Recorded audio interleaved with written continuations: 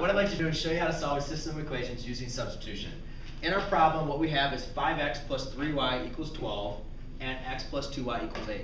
When doing substitution, what we were going to do is we need to solve for a variable, and then we're going to plug that one variable into our other equation. So, and looking at our two equations, I noticed that in this second equation, I have a variable that has a coefficient of 1. That's going to make it very easy for me to solve for that one variable. Because the variable, all I need to do is one step, and the variable is already by itself. So I'm going to kind of do this on a separate problem over here to show you how easy it is to solve for your variable x. So we'll have x plus 2y equals 8. I want to solve for my x variable. So what I'm going to do is I'm going to use the inverse operation. Since the 2y is added to my variable, I'm going to use the inverse operation of subtraction of equality. And I'm going to subtract 2y onto both sides. Since I'm doing it onto both sides, it is a valid operation. These now are going to cancel, or they're going to turn to 0, and therefore I'm left with x equals a negative 2y plus 8.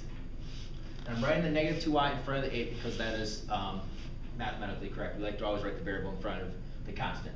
So now I have just solved a problem for x equals negative 2y plus 8. Now what I'm going to do is, we can't solve for two variables in the same equation. So I need to somehow get rid of this y. Well, what I'm going to do is, get rid of this x. What I'm going to do is I'm going to plug in what x equals in for x. So now I'm going to write 5 times, and rather than x, I'm going to say, what does x equal? Well, x equals a negative 2y plus 8 plus 3y equals 12.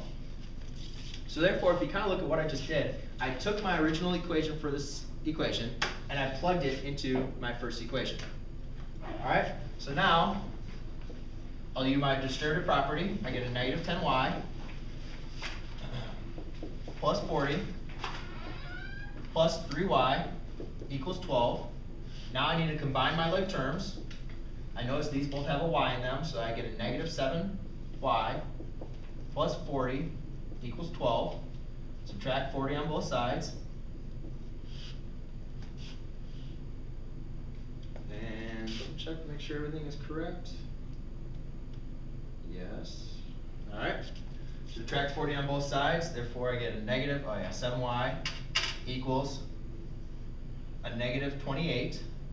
Divide by negative 7, divide by negative 7, y equals a positive 4. So therefore, now I just solve for my y variable. So what I can do is, once I've solved for my y variable, is now plug in what my y variable into either one of these original equations, or I preferably like to solve it in for my equation that I already solved for x. Because it's already solved for x, all I have to do is now plug in my y variable into there, and I'll get my answer. So I say x equals negative 2 times a positive 4 plus 8. X now equals a negative 8 plus 8, x equals 0. Now I've solved for my y variable and I've solved for my x variable. Again, quick steps. You find which variable you want to solve for, you solve for that given variable, then you plug that what that given variable equals into one of the original equations for that variable. You solve for the given variable in the equation. In this case, it was y, and then you plug it back into the other equation. So that's how you solve a system of equations using substitution.